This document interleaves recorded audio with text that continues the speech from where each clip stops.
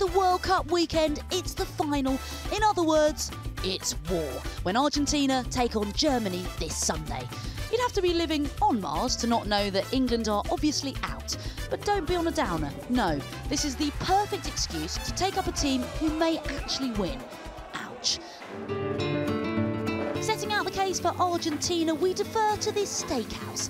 They have 10 seconds to sell their team. I'm taking it so seriously, I even have a stopwatch. I feel like an English-speaking Spanish man. You have to come to us and say, we don't want organization, we want crazy stuff. We want to play football with the guy, we want our wife to be mad, and you want to love Argentina, man. For this Sunday. For us, for you. That's enough.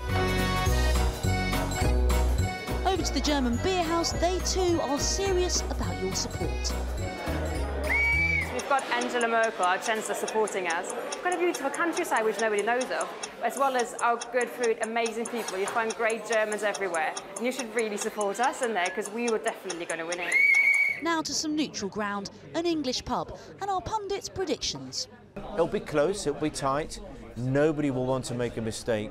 But I think you'll find that they'll be downing the pints in the beer killers of Berlin rather than the steakhouses of Buenos Aires. Steak or sausage? Serious question. But which way will you go? Argentina or Germany? Steak or sausage? All hangs off the meat. Sausage or steak? Argentina. Yeah, steak? Yeah. Sausage. Really? Yeah. Straight away there? I think I'm going to go for the messy steak. Which way are you going to go? Are you a sausage woman or a steak? Really? Yeah. OK, for the sausage, and why? Because they won 7-1 the other day. Why do you think Argentina, then? You what? You're sorry, what? But I love steak. Yeah. But Germany are going to win the World Cup, so I'm going to take them both. I see what you did see what I've done there? Very clever. If only it was that simple. A lot more is at stake. Minnie Stevenson, 5 News.